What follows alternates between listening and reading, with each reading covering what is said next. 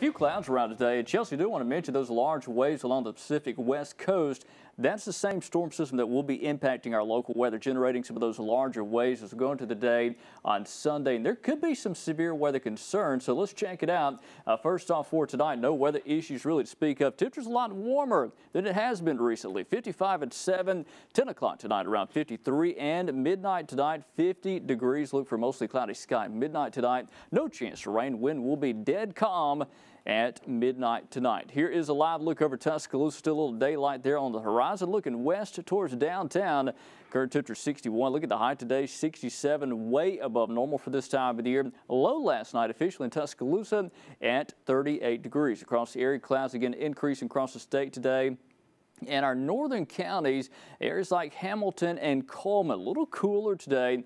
Still pretty warm for this time of year in that part of the state. But notice the further south you go, a lot warmer there in York at 70 now. Linden at 69 in Marengo County. So across the board, satellite and radar composite, there's some of those clouds today. And again, across the northern half of Alabama, the clouds are a little thicker. Southern Alabama, a little more sunshine allowed. Temperatures really to warm nicely today. And really, as we look off towards the west, look at the warmer temperatures back towards the central and southern U.S. now. 75 in Brownsville. And again, that warm air is moving our way. We'll notice that tomorrow and during the day on Friday. Notice on Futurecast, though, a few clouds around during the day tomorrow, even tonight. But notice during the day tomorrow here across Alabama, no rain to speak of, even though we will have a few clouds passing by. But on Thursday night into the day, on Friday, still some of those clouds, we'll call it partly cloudy.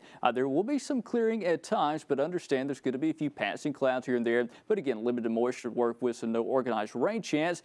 We will stay dry locally through Friday. How about upper 70s approaching 80 on Saturday? Some records could be broken across Alabama. And again, on Saturday, notice here, this is Saturday night. Clouds starting to move back in fairly thick, I think, as we go into the day on Sunday. As showers and storms will move in late in the day on Sunday. So let's check it out. That storm system has been watching for several days now. In our forecast models, everything continues on track with a chance for strong or possibly severe storms late Sunday and Sunday night. During the day Sunday, we're going to be dry. The main surface front still off towards the west. The severe risk will be west of us. But late Sunday, we're talking about close to sunset. And afterwards on Sunday, there will be a band of showers and storms work across the state, and those will pack a punch. Some of our latest forecast data suggesting there could be some damaging straight line winds, possibly a spin-up tornado or two Sunday evening, Sunday night. So be a weather alert there. Monday, though, that system tracks off towards the east. Any risk of severe weather will be out of here pretty quick early